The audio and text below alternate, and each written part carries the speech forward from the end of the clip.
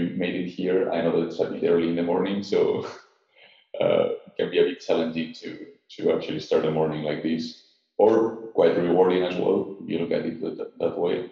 You're starting the morning with some learning, if this is something new for you, of course. So my name is Guillermo. I will introduce myself a bit later, but I wanted to first tell you what I think is the objective of this session. I don't know if this is your first code breakfast or you've been here before, but the idea of the code breakfast is that we basically build something in real time, and people can follow on a tutorial style. So if you have the setup, the right setup already, and you want to set the rest of the setup, of course, with me along this way during this session, you are going to be able to. I think that's quite cool, but also for the people that maybe get a little bit stressed with building an application in roughly 1 hour, then I understand that you also want to maybe sit back and just enjoy the tutorial. And of course, this is meant to be an interactive session, so please at any time feel free to ask any questions. Probably the preferred way of doing this is that you ask the questions in the chat, and then I will pick them up in batches every 5 to 10 minutes, or I will have a person just over there. You can see them, but they will be flagging me the questions. So yeah, let's keep it as interactive as possible. Also, let me know if you have any problems with the setup. That's definitely going to happen because these things happen, but still, I think, I will try to help you as much as possible. So that's me. My name is Guillermo Sánchez. I studied industrial engineering in the Universidad Politécnica de Madrid, where I'm also born and raised in Madrid, Spain. If you don't know it, I think it's a beautiful city, so you should definitely go visit. I somehow, at the end of my bachelor's, got into web development. I honestly don't know why. It was kind of a rebounding thing, but I actually enjoyed a lot of programming. And somewhere along the way, maybe in my first job position in Deloitte, I started to look to data and machine learning, and then the cloud, and I really fell in love with it. So I think since then, which was like 4 years ago, I've been already in this data analytics space. Currently, I work as an analytics engineer for Go Data Driven, which is a consultancy company based in Amsterdam, which is where I'm here now, in the school office. And it's a really nice place to work, really good, really nice work for our clients as well, building data platforms and also building ETLs on those platforms and building data warehouses. And I think you can really see the impact of data in these sort of projects, which is something that I enjoy a lot personally. In my free time, I like to read, hang out with friends, classic stuff, play the guitar, and I also do some sports as well. I had to reinvent myself during COVID because I couldn't do much basketball because it's a contact sport. So yeah, I switched to tennis a little bit, which is more COVID friendly, I guess. And basically anything that pulls me out of a computer. I like computers, don't get me wrong. That's why I'm here in the first place. But I think when you are just like way too much time around a computer, it's actually quite nice to do something else not related to it. Well, what are we going to do today in this not so fancy diagram? I kind of explained it right. So we're going to connect to a stream of data using Materialize. So Materialize is some sort of, you cannot really define it as a database, but it looks as a database and it acts as if it was a database, somehow, somewhat. And basically, using Materialize, we're going to create Materialize views. I will explain what that is a little bit later. And we are going to connect via JDBC from Metabase, which is a visualization tool. And then we will create basically a dashboard with some visuals. So the cool thing about about this sort of setup is that we're actually making it really simple to create a real-time analytics application, which traditional, I think, it is not. It's space that is big in Kafka, of course, and then you need Scala or Java knowledge. And yeah, I think this really eases up the way you deal with analytics and streams of data. So Materialize, what is it? And yeah, I told the guys from Materialize to come, at least one of them, so that maybe they can answer some questions afterwards, because Materialize is quite a complex thing, how it works, and I want to make sure that I get it right. So please feel free to interrupt at any point and also answer any questions that maybe the public may have. Sorry. Materialize, what is it? Materialize basically is a tool that helps you build, among other things, analytics applications on top of streams or of data, or also continuously changing transactional databases, right? And it's also open source, which is really cool. It does so by using Materialize views, which basically store the results of a query and only change it incrementally by means of something called change data capture fee. Which is something quite cool. I recommend you to check it out if you want. Materialize uses a data flow engine to process this change data capture feed and update these Materialize views. And why I think it's so cool, basically, it's really lightweight. So it's really a lightweight way of maintaining Materialize views only using SQL. And I think basically you can sum it up by saying that the streaming became way more manageable with Materialize.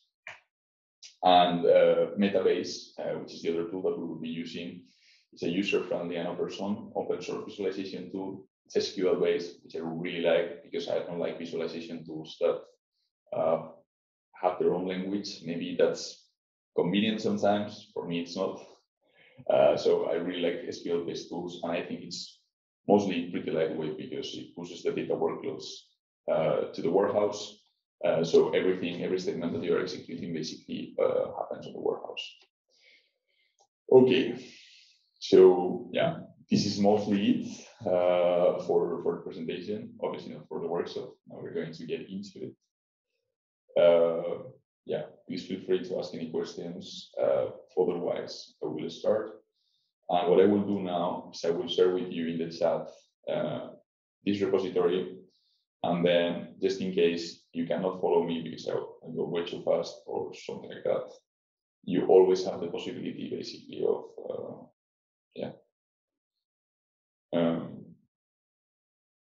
of sharing this runbook. Let me just open this so I can actually.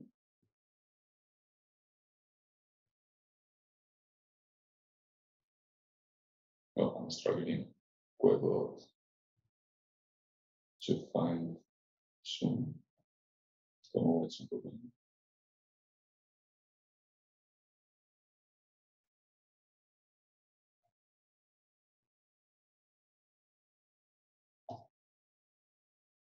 Okay, there we go.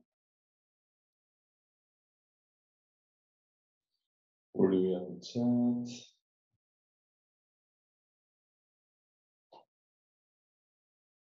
There we go. To everyone, this is it. So you can basically go there. It's already directed to the runbook, and the runbook is basically what you need to follow or follow it with me basically in order to build the application. So I will go back to the runbook. So it's quite convenient. Yeah. So first of all, I have open Docker here. I basically share the amount of resources that you may need for this.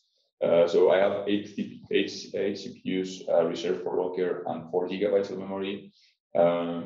This should be quite okay. You won't need anything else, I believe. And then the next thing that you need probably is to start a couple of terminals. I will have a couple of them all the time. let me know if you cannot see them properly. I will make them a bit bigger just in case, so that you can follow up quite easy. Okay. And now, what we're going to do, first of all, is to set up Materialize. Okay. So I basically gave a way of setting up Materialize for Mac, also Linux and Windows as well. So if it's Mac, the best way you can do it, and obviously I already did this, but anyway, I'll show you how to do it. If you have Homebrew, basically just type brew libpq, and then as you brew install libpq, sorry.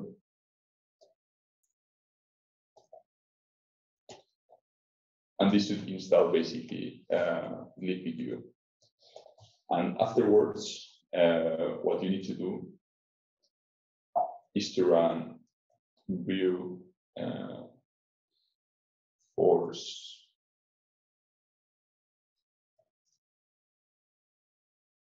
building force libpq.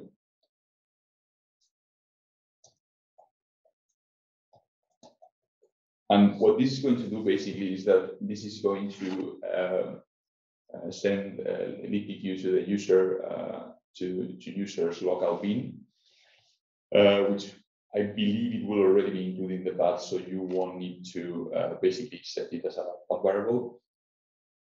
And basically, if this doesn't work with Mac, you can also just install libpq, and then afterwards you can open your path profile and export, export this path variable, which is basically where your libpq installation will be set up by default.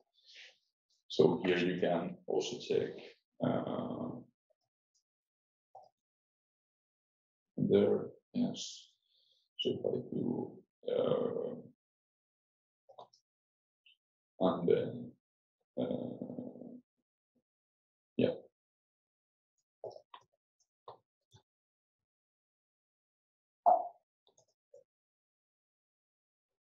So you can see here that I actually did it this way, and I have the export path here basically, which is also including my version of PostgreSQL. Okay. So yeah, if you manage to install it, you also need to have in mind that particularly for Linux users, it's really easy. For Windows users, it's not easy. Sorry for the Windows ones that are connected. I can wait for you if you need me to, if that's the case, because it's a bit more complicated. So you need to go to Enterprise DB basically, and here you will download the specific version for Windows 64 bits. And then, at some point it will let you select how many things you want to install, and then you should only install the command line tools. Basically, and after that, maybe you can do the easier way, which is basically set the path for the CMD session, and this should be enough to open the Materialize, the PSQL console. Why are we doing this, by the way? Is because we need to install the PostgreSQL CLI tools to connect to Materialize. So the next thing that we're going to do is download the Materialize image, right? So this statement right here, what it does is basically downloads the Materialize image directly if you don't have it locally. I do, but I will show you how this works, and it will run it directly, by the way. I will just do it with a different version, for example, like 7.2. So it is unable to find it locally, and also could not find it somewhere else. So maybe I did this. That's weird.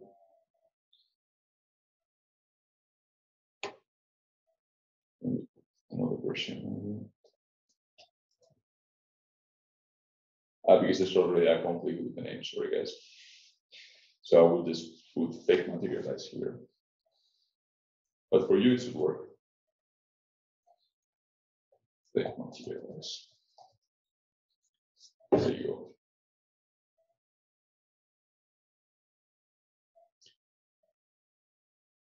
Exactly. And if you go now to the Docker desktop, you see that this desktop Materialize is running, but I want the version 7.3 because it's the one that I made the tutorial on. So I will just stop this. No, I should delete it because I don't want the container to be there. And what I will do is I will start it from the UI. You can also do Docker start, but I don't want my I don't want it. I don't want to basically do it here just because my terminal is going to be occupied. So I will just start Materialize from here. Okay, so this is quite simple. Docker, we'll love it. And the next thing that I'm going to do is I'm going to basically, first of all, check that my installation of PSQL is okay. You can do this by checking PSQL help. Awesome, everything looks good. So the next thing that I'm going to do is I'm going to copy this statement. And what this is doing is basically is using the PSQL CLI to connect to Materialize, and it's going to do it via localhost, and the port is 6875 because that's the port that we defined in Docker and that we mapped to our local computer. So if I run this, I should already go into Materialize. Cool. Well, so this is quite nice. We already have Materialize set up. I'm also going to do something just in case, which is I'm going to drop the database from the previous time that I run the demo. There we go. Ciao. And now, guys, we are already halfway through in the setup part, right? So we have Materialize running here. I will leave this part be, and then I will go to my other command, my other terminal, and then I will set up Metabase, which is the easiest thing that you can do ever. So you just need to do this Docker run statement. So as I told you before, this is going to also download the image. It's not locally, and it's going to run it as well. I've already done this, of course. I already have a Metabase installation in Docker. So I can just do either Docker start from the terminal or from the UI. I can just start it here. Simple. Now Metabase is starting. And of course, we can check this quite simply by either going to localhost 300 port, or you can also click this opening browser link from the Docker UI. And this is not there yet. Let's wait a little bit for it to load. So let's see.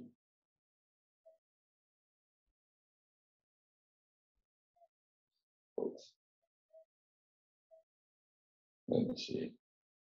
This thing, if it's already started, it looks like it already has started. So let's open the browser. Now, there we go. So it takes a while, obviously, because Metabase is quite it's a bit more heavy, but we're there, which is a good thing. And now we can get to the interesting part, right? So the first thing, make sure that you have the terminal open. If not, you can run this command again. And what we are going to do first is we are going to simply create a database called breakfast. And afterwards, we're going to create just a dummy schema. Just because by default, otherwise we're going to use the default schema in Materialize. And I don't want to do that. I want to have my own database so that I can connect to a particular set of views and Materialize views afterwards. So, cool. Let's do this. So I will just copy paste these statements and I go to the Materialize console. This one I'm actually going to ditch because I don't need it so far. And then I will just copy paste these statements and this will create a database and a schema. So this is quite simple, right? We can also do afterwards. So databases. And you will see here that we have our database called breakfast. Nice and simple start. The next thing that we're going to do is we are going to create a connection from Metabase to Materialize. So this is quite simple. The steps are here, but I'm going to walk you through in the Metabase UI. So the first thing that we need to do is we need to go to the admin page of Metabase.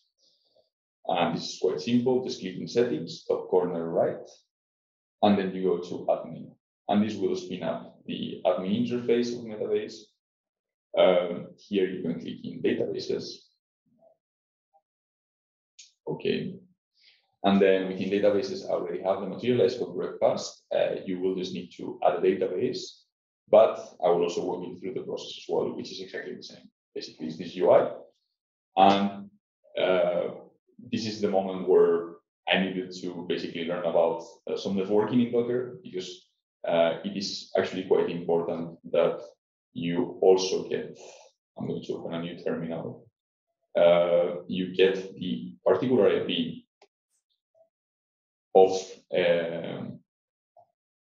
the Docker container where Materialize is running, because otherwise you're not going to be able to connect to it. So if you now, for example, type localhost and the post where the port where Materialize is, that's not going to work. So I had to actually figure out that there's a connection already, a networking bridge between Docker containers that are running on your computer, and therefore they can talk to each other, but we have to give them their particular IP address. So what we can do, quite simply, is to run this Docker inspect, and then the inspect basically will look into Materialize, which is particularly the container that we want to look into. And what it will do is it will also parse the inspect, which is like a huge JSON, and it will only fetch the IP address. So therefore, if we do this, awesome, we get this IP address, which is thankfully the one that I already have. Otherwise, I need to change it. So then I can go back to the Metabase UI, and I will put the host here. Also, the database type, you should type PostgreSQL, so you shouldn't find Materialize here. So Materialize uses PostgreSQL as an interface, so the connection is practically the same. So it goes through Postgres, the port that you specified before, and the name of the database. I think there's some questions popping up in the chat.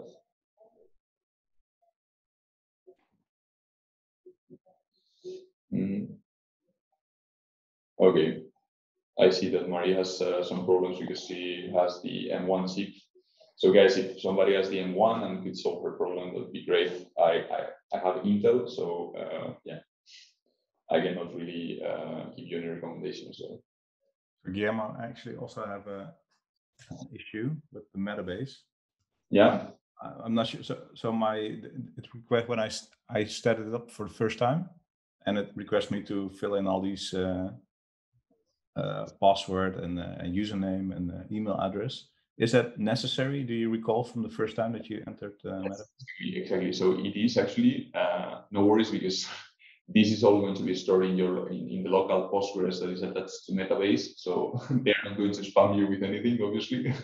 But yeah, you need to subscribe the first, and you will be automatically. So this first user will be the admin user afterwards, and Metabase in fact will ask for the password every now and then once you spin up the Docker. So this time for me it didn't ask the password, but sometimes it does. So yeah, indeed you need to do that. Thanks. Cool. I will wait also a couple of minutes for people that are actually trying to log into Metabase. So just know, thanks Bas for bringing it up, that you need to log in the first time. Actually sign up. Okay. Okay. Yeah, and basically the next part of the setup is also quite easy as well. So you specify the database name. And we're going to use the default username. Of course, you can create roles and users in Materialize, but I thought this was maybe a bit out of the scope of this session. So I decided to go with the default one, which is basically Materialize, and the password, even though it looks like we have password here, there's none. So just don't fill the password. There's no password to fill. And afterwards, you will, of course, save changes to the connection. And you can even sync the database schema and rescan the values just in case you want to check that the connection is okay, not on running. Okay, so let's save the changes, which I didn't do any, so that's not a problem. So success will indicate basically that it's connecting successfully to the database. If you have any questions, please feel free to shoot.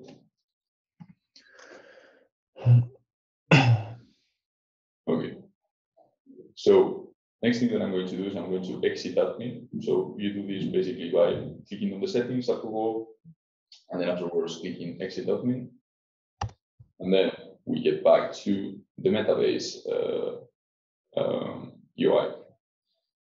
The next part that we're going to take on is we're going to connect to a PubNav source. So what is PubNav? Let me open it up for you. So PubNav basically just offers a set of real-time streams of data that you can connect to publicly. So basically, if you go to this one, which is the one that we're going to use, market orders, you will see that there's a stream basically of data, and you can connect easily using the subscribe key. But we already have this in the statement that I copy pasted here, basically. So simple as it is, you can just copy paste this statement, and what it will do basically is it will create a source, a materialized source, in our cold breakfast dummy schema, and I will call it market orders row. So basically, already you indicate from PubNav to Materialize, and they basically know how to establish the connection, and you just have to indicate the subscribe key, which is the one that I showed you before, and the channel that you want to subscribe to. In this case, is PubNav market orders, as I mentioned before. And you can copy paste this and go to your Materialize console. You can see this one. This will create the source. Of course, in Materialize, you can always do this. Okay. Actually, let's do something better. Set off from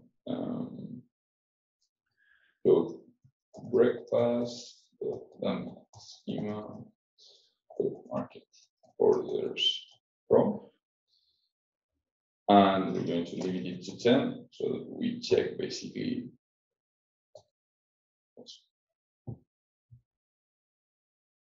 Oh, sorry. This is an E in the middle. There you go. You can see there's some questions or some comments in the chat.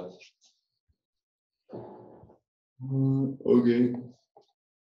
Nice, Andy. Thanks for that. Okay, so as you can see, guys, basically this is how, this is the raw source basically coming from PubNav. So this is just, we have one column text and we have all these kind of JSON objects over here. So obviously this is not consumable directly, right? So we need to do some processing to make this into a tabular kind of view. And this is what we're going to do next so that we can actually act upon this data. So there's like this in between cleaning step, I would call it. And we're going to create a view basically.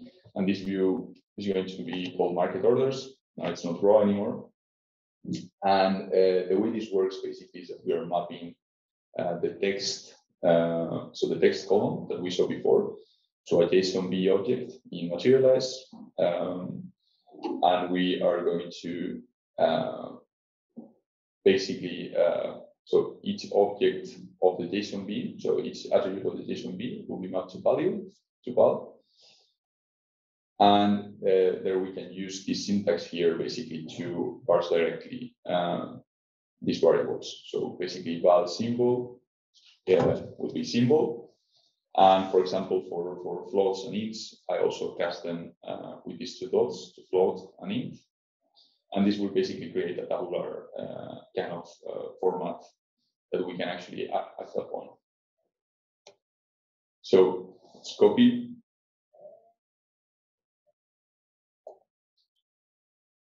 So we created the view, and now we can basically show how it works. So, good.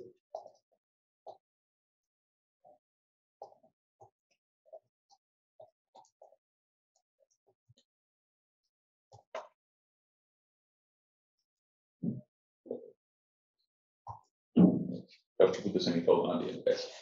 Okay, so as you can see here, basically this has been parsed to a nice table. So this is already quite nice. We can work with this. We like this. Yeah, there's also this. So this timestamp column is in actually in int, in epoch time, in Unix epoch. So this is actually, yeah, it could be inconvenient if you want, but now I'm actually going to leave it like this because to operate, it can be quite nice. We can also convert it with the Postgres to timestamp later on. So it's actually possible to also do this in Materialize. Most of the PostgreSQL formulas and syntax is supported by Materialize. Okay. You see there's any questions so far? There's not. Good. So, okay. So first thing that we're going to do now is we're going to build a Materialize view in Materialize, and this Materialize view is basically going to take. This is like the simplest example possible. This is just going to take the last 300 seconds of data to visualize. So 300 seconds is 5 minutes. So what we're going to do basically is we're going to visualize a time series of the bit prices in the last 5 minutes. So let's go for that. So basically, as you can see here, by the way, I'm selecting the maximum timestamp column, and I'm filtering by 300 seconds less than this maximum timestamp column. So let's pick this up. And easy as it is, we created a Materialize view. Cool. So now let's go to Metabase. And in Metabase, what we're going to do is we're going to basically click in browse all items here in our analytics. And yeah, I basically want to create another collection. And I will call it code breakfast. Live. Cool description. And I'm going to locate it also within our analytics, which is fine. And basically, a collection is just a group of objects of any type in Metabase. So this could be dashboards, or this could be any other type of visualization tables. And you can all aggregate this basically in a collection. So then let's create the collection. And here we have our code live, which is absolutely empty. So what we want to do is probably add something. So the next thing that I'm going to do is I'm going to write a SQL statement. Here it will ask me like, hey, what database do you want to connect with? We go for Materialize Code Breakfast, which is the one that we set up before. And we do something as simple as, obviously I don't need to copy paste this, but I will. And you can just write simple SQL, as I told you before. Metabase is cool because it's a simple SQL. And then you can just run this query, and voila. So you right now, basically, what we're getting is so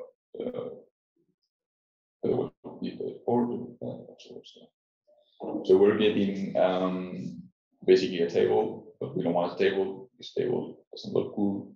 We want a nice visualization, and also because the business value is better, guys. Let's be honest. And now what I'm going to do is right now this doesn't really make sense, right? I'm visualizing timestamp column against bit price. Doesn't make sense. Let's make sense out of this. So first of all, I only want to visualize bit price, and you can do this quite easy in the UI. And the x-axis, I want it to be the timestamp column because that's what I want to visualize.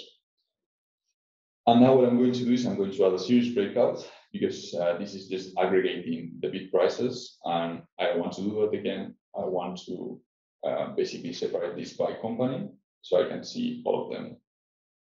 As you can see, this is really real stuff.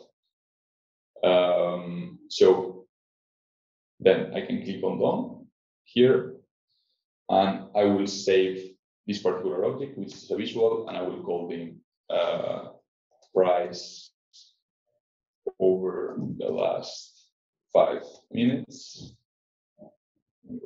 Properly, cool time series graph. And we're going to select basically in which collection do we want it, which in this case will be co-breakfast live. We click save. It tells us, do you want to add this to a dashboard? We're going to say not now. But the next thing that we're going to do is we're going to go and create a dashboard actually. So let's click in the plus button over the top right and then new dashboard. Let me see if there's some questions so far. Some questions. There's no questions. Cool, guys. But if there's a question, just let me know. Okay, new dashboard. And we're going to call this go breakfast live dashboard. Amazing real-time dashboard. If you're tired of putting amazing, you can also don't do it. Go breakfast live. And then we include it in the collection as always, because we want to keep all the objects in the same collection. That's a good practice for Metabase. And then we create the dashboard. The dashboard is obviously looking empty. So the next thing we're going to do is we're going to edit the dashboard. And once we go into edit mode, we have this plus button here, and it tells us to add a question. So we can go to breakfast live, and we can select the price over the last minutes graph. Okay, we're going to extend this quite simply so that basically we have the whole overview. And now you're seeing like, hey, this graph doesn't move. Why is it not moving? I completely agree. It's a bit of a bummer if it doesn't move. So next thing that I'm going to do is I'm going to save this, and then we go into the time schedule, right? So there's this auto refresh, and now you're going to be surprised because auto refresh is only allowed for 1 minute. That's right. By default, in the Metabase open source, it can only refresh every 1 minute, but we can do a hack, which is what we're going to do. Obviously, not sustainable in a production environment, but I think it's quite okay for this purpose. So we're going to set the refresh rate for 60 seconds, and then we're going to copy paste the URL in another tab and just indicate that you want to refresh every 1 second. And then you have real-time graphs. Okay, so this is quite cool. Also, you can toggle over to see the values, although, yeah, maybe it doesn't make full sense if you're actually having a real-time view. Okay, there's something in the chat. Nice. I see that somebody liked it. Okay, so now, obviously the part of the tutorial, which is like creating a particular graph is over, but we're going to go into basically building our own Materialize views that maybe give us more value than this one. So as you can see, basically this now doesn't provide us any value, right?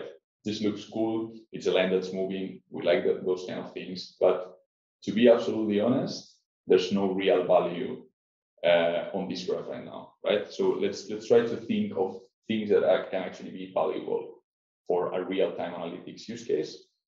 And the first thing that I'm going to do now is I'm going to show you in the repo where you can find the queries that I'm going to use, okay? So you can go to Materialize, and then you have all these queries. If you go into Materialize views particularly, you will have the price evolution, which is the one that we just used, and these other two queries. And So we are going to go and build another 2 materialized views and the graphs corresponding to it. And then after that, I think I will let the rest of the time to maybe discuss what cool things we could have done, and discuss maybe other things about the tool.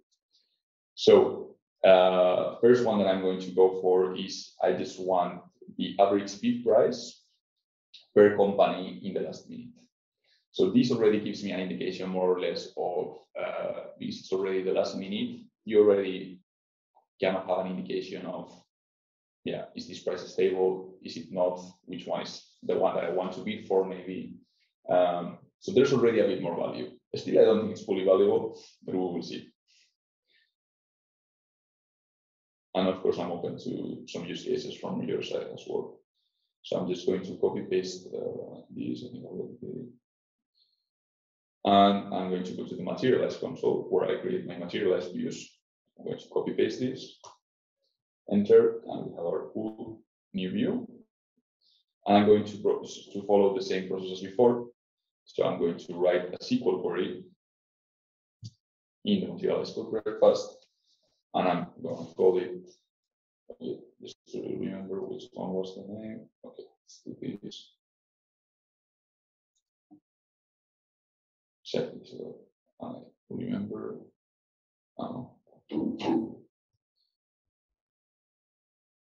This is the one that I want. There we go. Okay. Okay, so we're going to do a select all from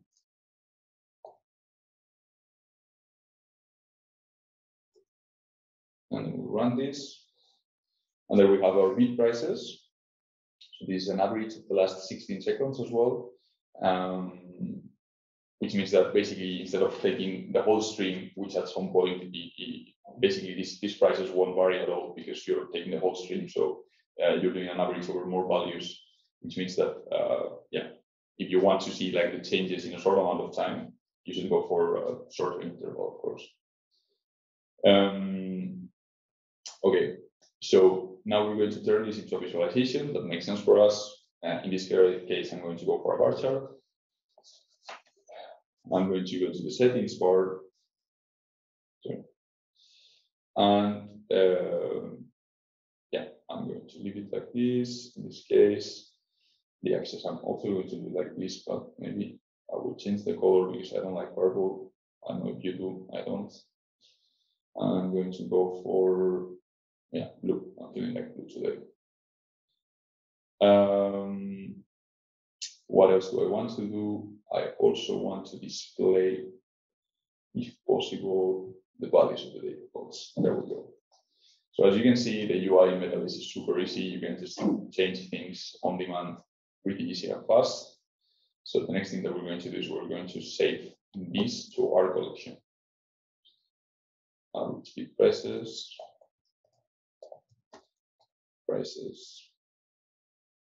over the last minutes. Description. No, this time it's not that cool. Just a simple graph. We're going to put it in our collection, and then we're going to save it. We want to add it to the dashboard. Yes, we want, but I'd rather go to the edit mode of the dashboard. I just prefer it this way. So I'm going to click Node now, and then you can actually go to your dashboard. Your slide. Here are all the objects. I also wanted to show you this. So here you also have all the objects together, and you can see basically even the type of graph that they are with these icons, which is quite cool. And this is the icon for dashboard, of course. Then we go into the dashboard, and we click edit, and we click the button add question, go breakfast leave, and we get our average price. I'm going to make this a bit bigger.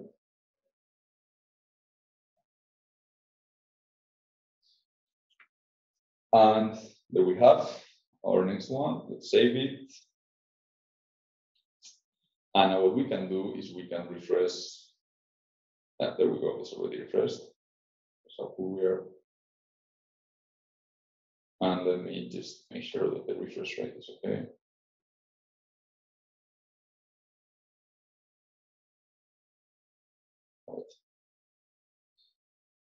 Something.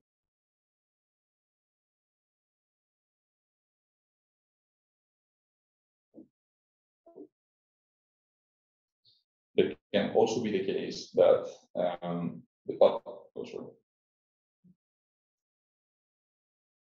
PubMap source has stopped the stream of data. If that happens, we'll just recreate everything from scratch, but it goes quite fast, so it shouldn't be a problem. Yeah, I think this is definitely the case. So PubMap, because it's absolutely free, it basically stops the stream of data at some point, but I already reviewed this thing. So what we can do is quite simply go to our queries. I have this query called the utils. So you can go to the utils here, and you can use the delete speed. We just drop the source and cascade afterwards. Okay, no worries about this. Nothing will happen. And right after we click to ODDL, and we just need to do this from scratch on this one, from this part on. Which is the database we don't need to create because it's already there, but we're going to reconnect to the source. I know, a little bit funky, but if we need to do it, it's also fine. Okay, so now this is starting over again, as you can see. And at some point, when there's enough data, it will just come out quite all right. But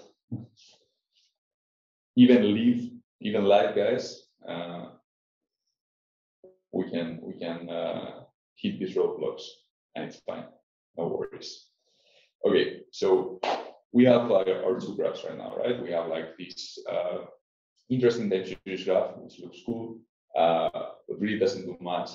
This already gives us an indication of what are the average prices of the companies that we're targeting, right? So imagine that we're only targeting these 5 companies.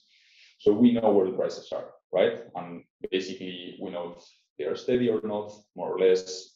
We can see their evolution on average. But really, if I want to buy, I probably want to know what are the increments, right? I want to know, what is going on? Is the tendency upwards or downwards? Because for what I get here, basically, it's just an absolute mess. And this does not indicate anything for me. So I want to know if the tendency over a certain period of time is positive or not. And that leads us to our last graph, which is probably the one that is more actionable, if you ask me.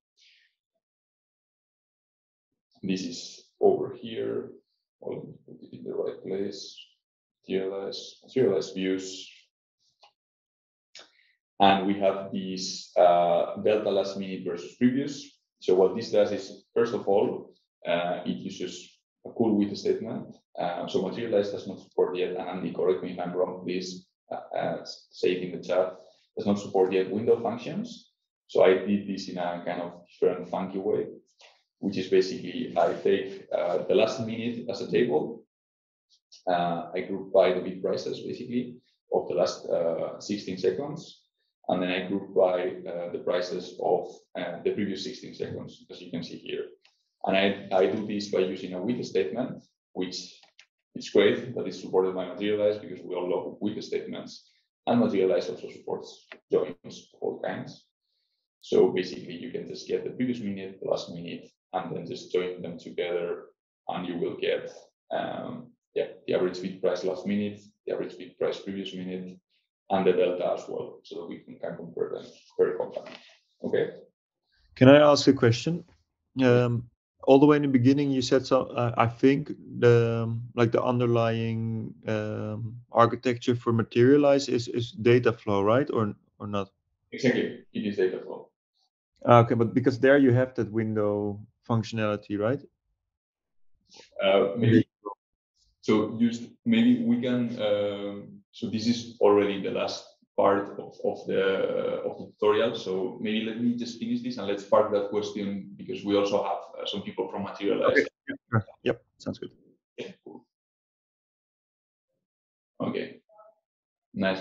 thanks for the sharing the resources. Okay, I will definitely leave. So we still have like 30 minutes left, so I will leave quite some time for the end, so that you can discuss everything that you like regarding the tech stack that we use. If you want to ask any questions about Materialize and Metabase, please feel free to do so. Now let's go create our cool view. Okay, it's created perfectly, and then usual deal. We go to Metabase. Let me move this again. This is in the middle. We create a new view. Sorry, a new query, and we're going to select all.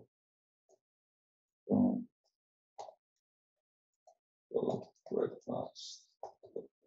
Schema. I don't remember the name.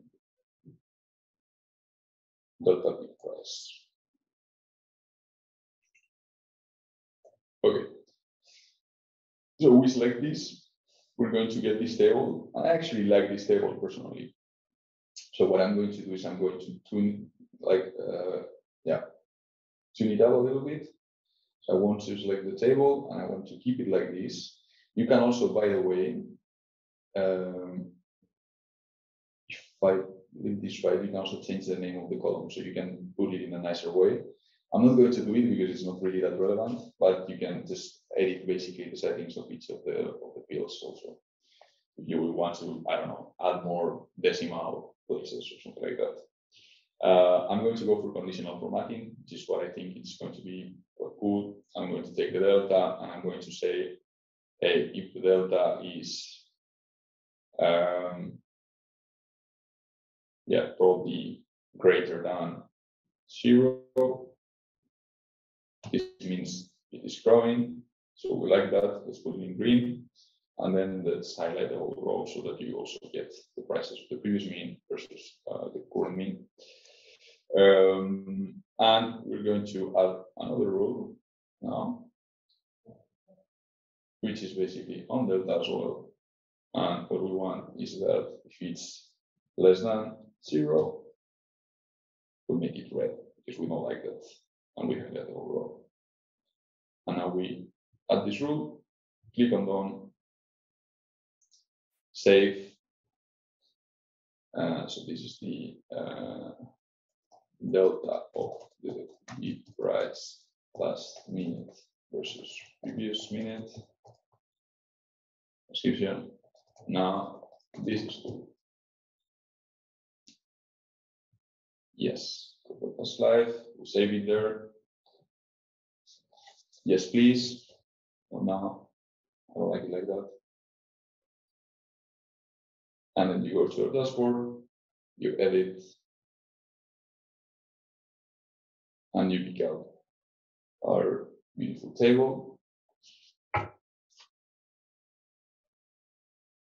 And yeah, you probably have a better UI sense than I have. I'll just leave it here. But this may be way too big for it, but anyway, I will just leave it like that. And next thing that I'm going to do is I'm going to click save. And now we can do the usual deal, or actually it's already done. And you can see in real time how this delta is varying. So this is, I think, personally, a more valuable graph. Obviously, this is dummy data, so you cannot expect like real values or things that actually make sense.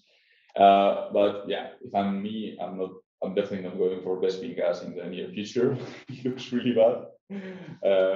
So this is already something that maybe you can, act upon. It's already more steady, and you can see, like, for example, Google is growing, even though the growth rate goes a little bit fast.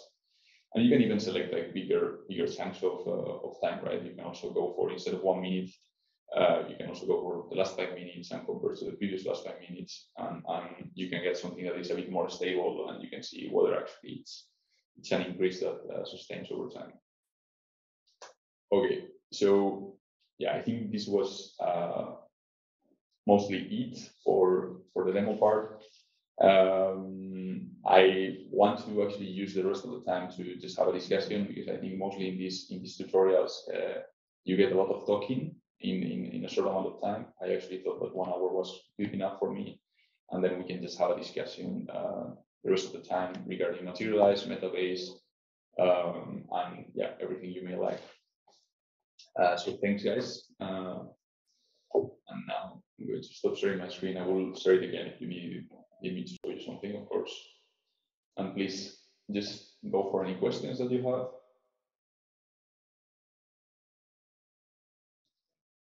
Okay.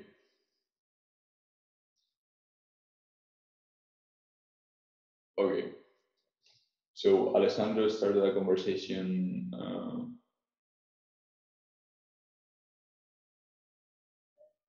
Okay, I see that Bas already answered this question regarding why Metabase versus Superset or ClickHouse. I personally haven't used Superset much, so yeah, I'm not really familiar with Superset.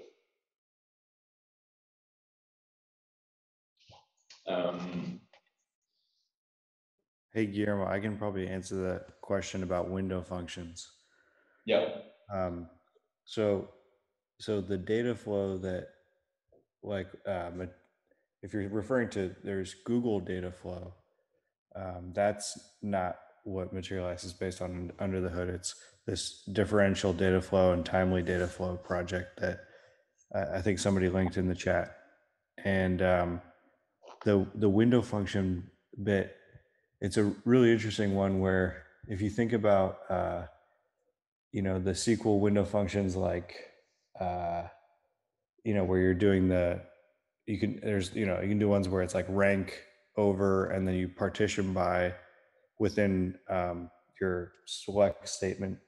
And the reason it's difficult on an incrementally maintained view is that that's one of the few things where one new piece of data coming in can change every single result. If you think about it, like if you are doing a rank window function or a row number type of thing, you add one new event coming in, that's the maximum value, and every single result has to change. And so it's just like more complicated under the hood, and so it's under development, but it'll always be there's a few like workarounds, like what you showed, where you're basically doing different join types to achieve the same effect of a window function, and that's probably like what you'll have to use for the next probably 3 months until we start to add proper window functions in. Cool. Thanks for the answer, by the way. But yeah, definitely window functions is something that I think is quite used in analytics. But you can also do this workaround, which also works quite well, as you saw. Yes, do you have any other questions? Please. I let a lot of time free for this sort of questions. So Yeah, just out of interest, maybe do you have something like running in production at one of your clients, or any experience with doing this on a bigger scale? Or so I think at least one person in this call was he definitely investigated it a little bit. I don't know, Bas, if what was the result of that? Maybe you can unmute yourself.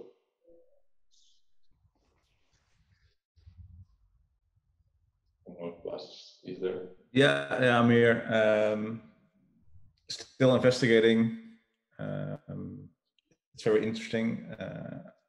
To be honest, I think Materialize has a lot of potential, but there's also some, for example, the window functions, which for our client was also like, okay, maybe if that's not in place yet, then I'm not sure if that's at this moment in time the best choice for us. So we're a bit with that struggle. So nothing in production yet, a lot of proof of concepts and trying stuff out. yeah, okay, thanks. And also, like from my side, so Materialize is relatively new, but still really promising as well. Which means that the community is building up. It's also one of the cool things about Materialize. It has a really nice community. Andy, which is the head of the community, is also here in this call. He can tell you that the community is growing quite a lot, and I think that helps out a lot in these kind of use cases, right? So when you when you start seeing people that are deploying Materialize to production and start doing things with Materialize, I think it helps a lot because you can actually ask those people in the community and then relate, and then it starts growing and it gets better. So I think it's a matter of time that this starts to happen more often.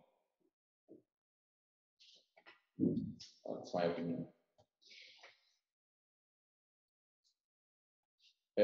So do you have any other questions? Or maybe remarks?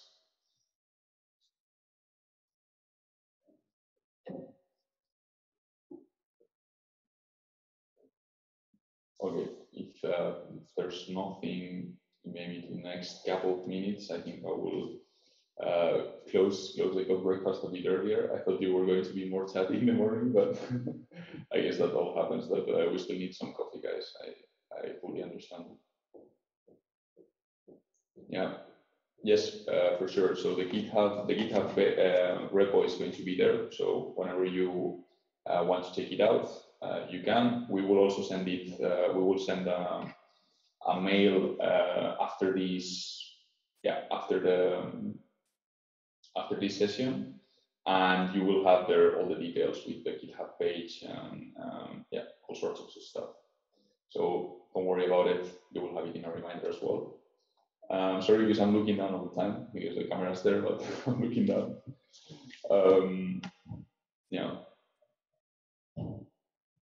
Thank you, Brian. Thanks, guys. Thanks, everyone.